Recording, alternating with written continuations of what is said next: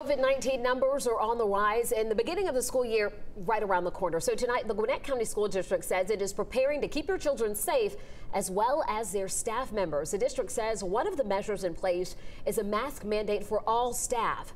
Students are strongly encouraged to wear face masks, but not required. The county will also implement a high cleaning regimen in buses and classrooms and encourage anyone who feels sick to stay at home. Parents will also have the option of remote learning. We did invest pretty heavily in our online campus, the Gwinnett Online Campus. So now we're able to provide K-12 virtual instruction for parents who might not feel comfortable. This school year will be the first time the Gwinnett County Schools offers the online program to all grade levels.